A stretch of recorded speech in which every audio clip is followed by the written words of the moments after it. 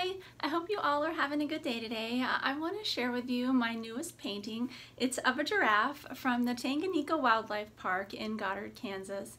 And how I start out with my paintings is I always go to the zoo and I take photographs of the animals.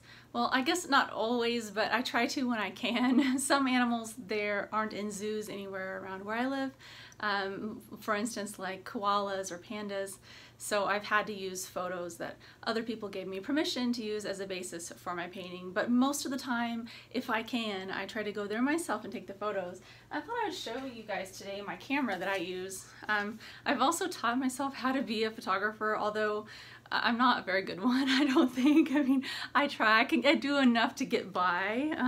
I do a lot of telephoto lens, action photography because the animals are moving. And so I kind of know how to do that, but I'm not like a portrait photographer necessarily of people or anything like that.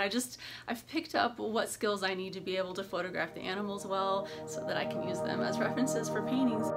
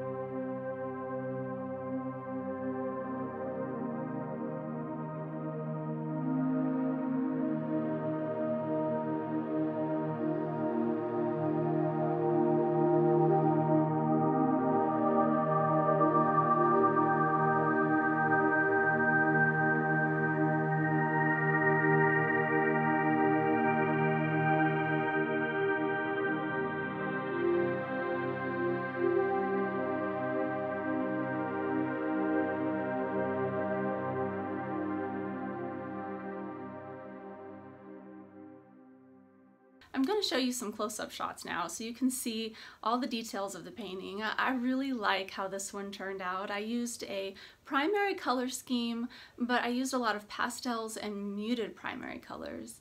And it turns out that primary colors just always seem to go together well.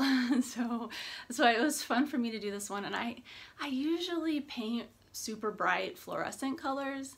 So it's fun for me sometimes to dial everything back and not use every single color and go a little more muted, just because I can make the animals look a little more realistic this way.